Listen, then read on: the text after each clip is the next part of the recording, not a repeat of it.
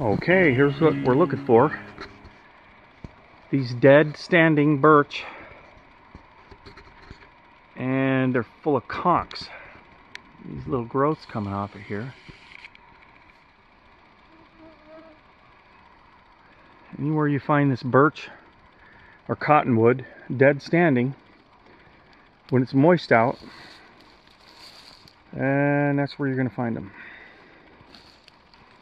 I see some more up the way there too. I gotta go investigate.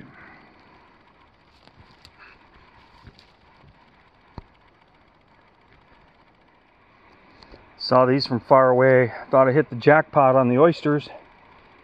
Turns out to be conchs.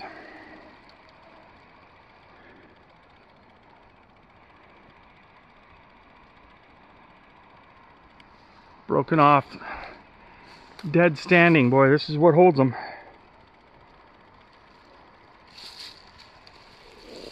Not today. This is what they call a Birch Bolete.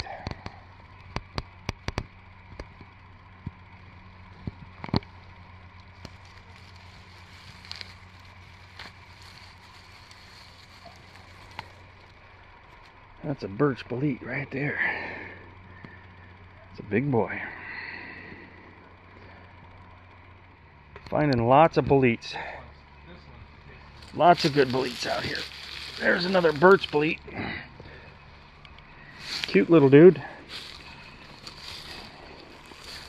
There's another one. Let's see how well that one's, what kind of shape that one's in. Yeah, looking decent. Yeah.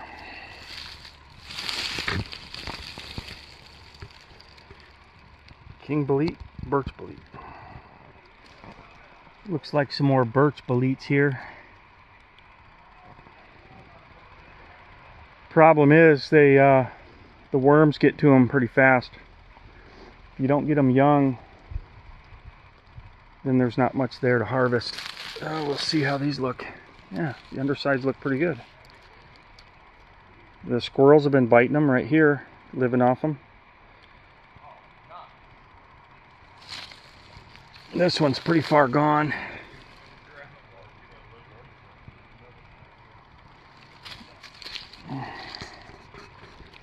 We'll harvest this one. Some more boletes. There's a nice one.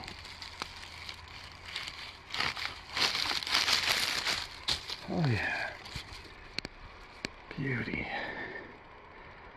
Underside's like a sponge. Top side's dry. And you know they're safe. Gorgeous.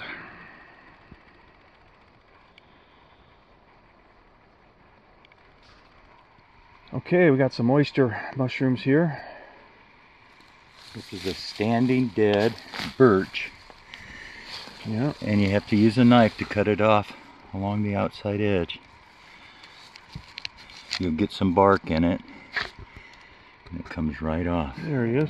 You'll notice it's the underside gills go right into the stem, and they smell like licorice. Let me see. Like licorice. Yes. Let's show this. There we go. It's a nice harvest. They grow in nice big bunches like that. Yes, Pretty cool. Ray missed one. There's one higher up on the tree here. Beauties. Little beauties. First of many. All right. Found some more oyster mushrooms here. This boy's looking just a little bit funky on the top here, a little white. So I was thinking that might be fungus growing on it or something. We'll get her off and take a look. See what we're dealing with. Oh, it's a heavy one too. Yeah, there's a lot of weight to that. How's it look on the underside? Oh, it looks beautiful. Just starting to dry out a little bit, but it'll still be good. Nice. Good find, Rusty. Thank you, sir. Well, here's some small oyster mushrooms, but they've already dried out. They're already a little bit old. Another little dude.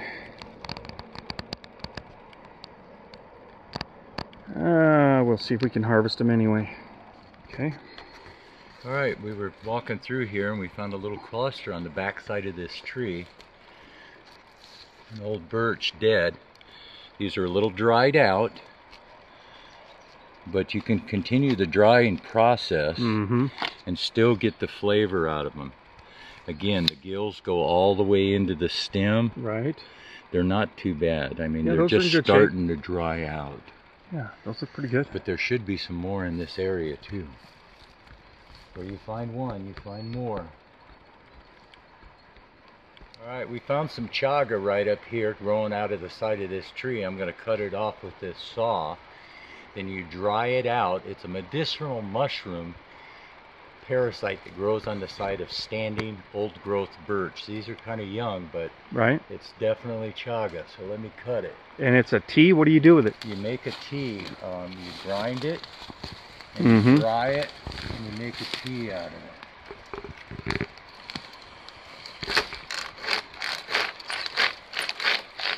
So it's hard and woody underneath. Yeah, it's softer than a burl.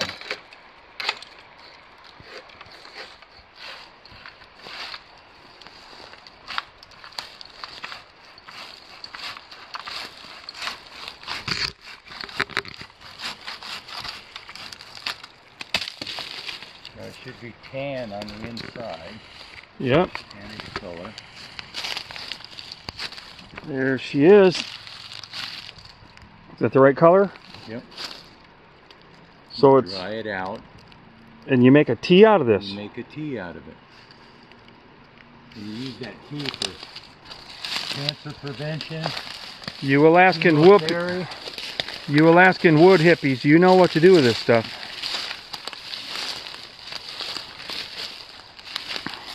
And see, it was softer than wood, softer than a burl. Yeah. So you use the whole thing or just the outer part of it? Use the whole thing. Do you? The guy I get it with, he puts it through a wood chipper. Chips it up and then grinds it up. Okay. So basically the sawdust of the whole thing. Right. And that's what you make it out of coffee. Here, hold that up for me. There you go. So how long will this last? Definitely. You dry it once it's dried. Really? I mean, for making tea. Well, I use 2 scoops just like I do my coffee. And then keep adding water to it. Keep adding water to it. Keep adding water to it until it starts to get washed out, and then you're done. Nice. But that's chaga, medicinal mushroom right there. Oh man, found some more huge King Boletes in the yard. Let's see how they look. Let's check this out. Oh yeah, they're huge. Look at the size of that thing. That's a good one. Now let's check the next one. Oh yeah. Cut him off. Oh, monstrous. Oh yeah. Barbecue time right there. Just picked this massive King Bolete right in the yard. Monstrous. We'll have him with dinner. Woohoo! Fresh mushrooms. Woohoo! Oh yeah, looking good. Okay, I got oyster mushrooms. I got King Boletes and Birch Boletes. Delicious. And to finish with a little bit of baked salmon with some garlic bread. Now we're ready to roll.